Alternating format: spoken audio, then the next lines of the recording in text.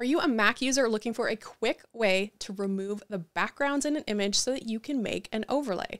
For example, this border, I cut out a shape and we made the background transparent.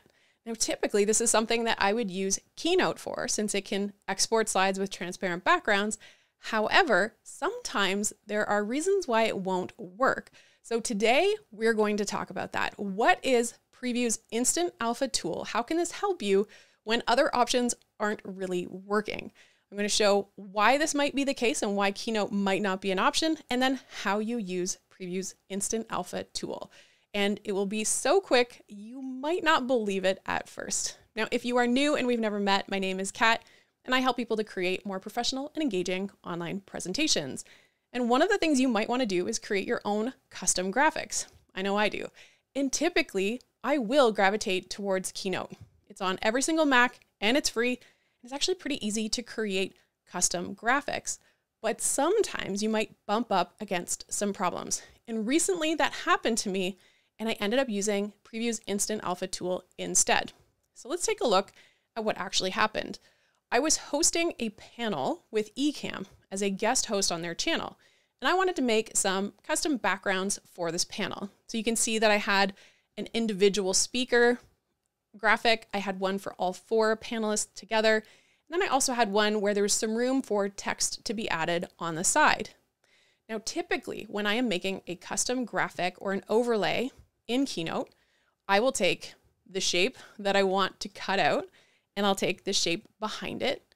And over here, I will use the subtract. So on this far right side, you'll see the subtract button. Typically, when you use that, you'll cut out a hole. But as you can see here, the Ecamm graphic, the logo that I wanted in the background, it's still there. So this would be covering part of a person's face, and I obviously don't want that. So if we go back and reset it, I then went and I picked the black front that I wanted to cut out, and I selected the logo, but as you look on the side, you'll see you can't subtract this. It's because you cannot cut out a shape from an image. And this logo is actually an image. So what I did instead is said, that's okay, I'm going to use the Instant Alpha tool. So I exported all 3 of these overlays. So if you see here in this folder, we have 3 overlays and none of them have transparent backgrounds right now. However, if we open up each one, so let's open up the first one in Preview. We're going to bring this over to the screen here. It's a little bit big. Let's adjust it. So now we have our image. And anytime you open an image on a Mac, it wants to open automatically in Preview. And what you might not have done is use the Instant Alpha tool. So if we go to the top right, you'll see this little pen here. It's the markup toolbar. If we click on it, we will see the different editing tools available. And this second one over here, this is the Instant Alpha tool, meaning it's going to create a transparency in your picture and you get to pick where. So you click on the Instant Alpha and then you're going to drag your cursor gently over the area that you want to select. So I want to make sure my cursor moves in this black area. So right now I have selected it and you'll see that there is a border now going around this area. Now you have to be careful. For example, if I was grabbing too much, all of a sudden I can maybe grab more. So now too much is selected. So you want to make sure that you are careful and gentle and only the thing that you want to cut out is actually selected. So we have this selected and now we just simply press delete. That is it. We have now created a hole in the middle of this picture.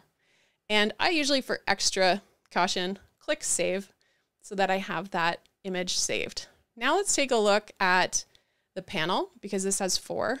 So if we open this up, bring it over onto our screen, you will see that we've got this one with all 4. We're doing the exact same thing, except we're doing it one at a time.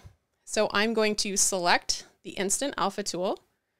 I'm going to grab one, no, just one at a time. Grab one, delete. You want to grab another, delete. Grab another, delete, and finally delete. Now I have created 4 different holes or transparent backgrounds. and just click save. So do this with each and every one. Now, if we come back to my main screen, I'm going to show you the example. So if we actually take that file and now I'm going to drag this overlay right now onto my Ecamm software, you will see that I now have a transparent hole. And so that is how simple the Instant Alpha tool is. Just export it, select this part that you want to disappear, and then of course you can always adjust your camera, move it around where you want it. If you wanted to maybe zoom out a little bit because of the room, you can do that. But essentially you have just taken that image, exported it, open it up in preview, and you have created your transparent background in a matter of seconds. So get creative, try Preview's Instant Alpha, and see what you can do.